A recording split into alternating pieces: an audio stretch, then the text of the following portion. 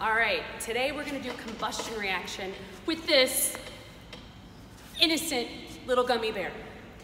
What's gonna happen right now is I'm heating up some sodium chlorate. It will turn into sodium chloride and some oxygen bubbles. Oxygen, combustion reaction, think about this. And a gummy bear, sugar. What is sugar? Carbon, oxygen, and hydrogen. Carbon and hydrogen, a carbohydrate. So we're gonna have oxygen, carbohydrate. Now, I want you guys to tell me what the products are. Write it out on your whiteboard. What are the products of a combustion reaction?